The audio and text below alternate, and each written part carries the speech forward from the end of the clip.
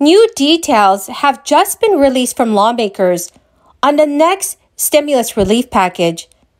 Many individuals will be able to see a monthly benefit increase very soon. Also, new crisis relief programs will be created, and this is once the bill is signed into law.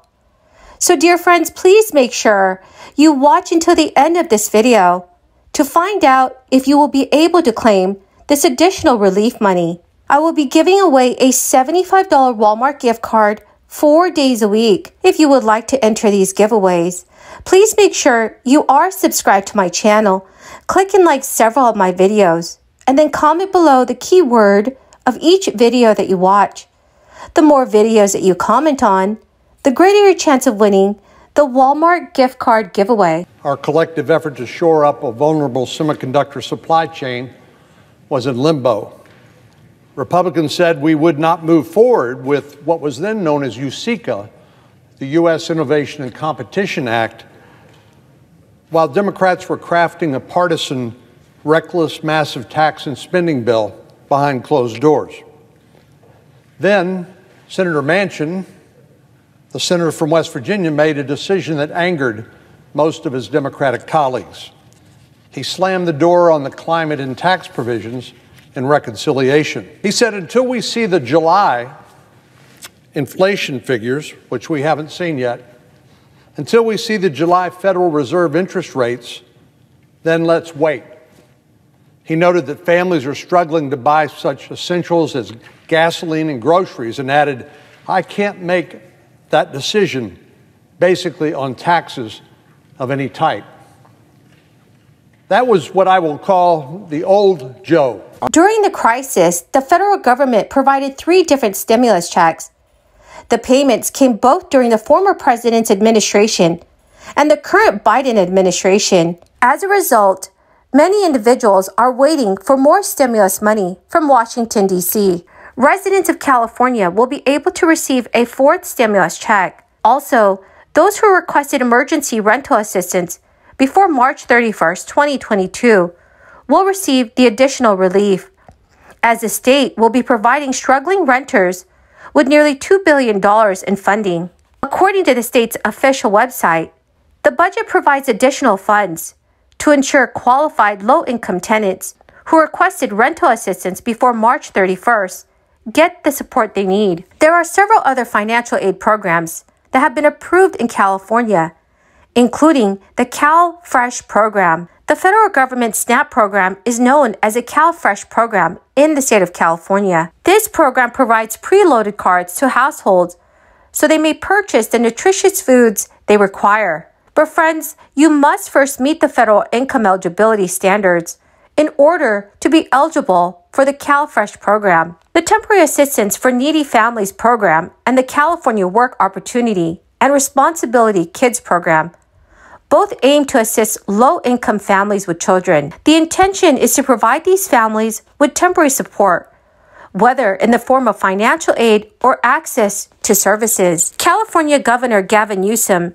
signed California's budget for 2022 to 2023, including direct payments of $350 to $1,050 for 20 million California residents, which is more than half of the state's residents. So in a joint statement from the governor and state assembly leaders, they all have stated California's budget addresses the state's most pressing needs and prioritizes getting dollars back into the pockets of millions of Californians who are grappling with global inflation and rising prices of everything from gas, energy to groceries. 23 million residents are expected to qualify for the middle-class tax refund. The payments will be offered on a sliding scale based on income and tax filing status. Low-income tax filers with at least one dependent stand to receive the highest payouts. Just like the 2 previous Golden State stimulus payments, individuals who earn more than $75,000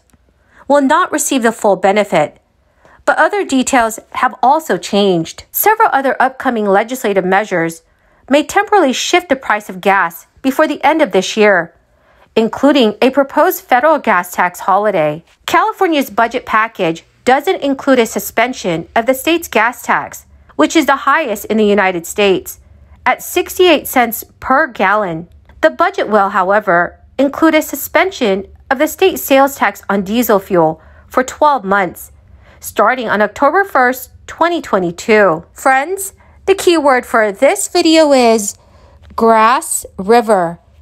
If you would like to enter today's Walmart gift card giveaway, please click and like several of my videos and then comment below this keyword, which is Grass River, and additional keywords of any video of mine that you watch. And friends, do make sure that you're also subscribed to my channel. And in a video later, I'll be announcing today's winner.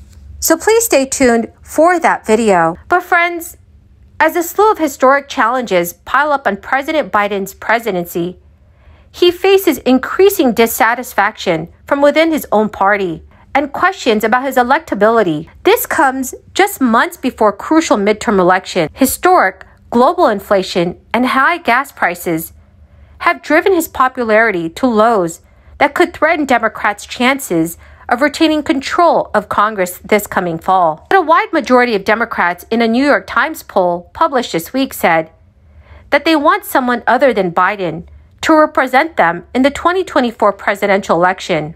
Among those Democrats, the top reason that they wanted another standard bearer was because of President Biden's age, followed by his job performance.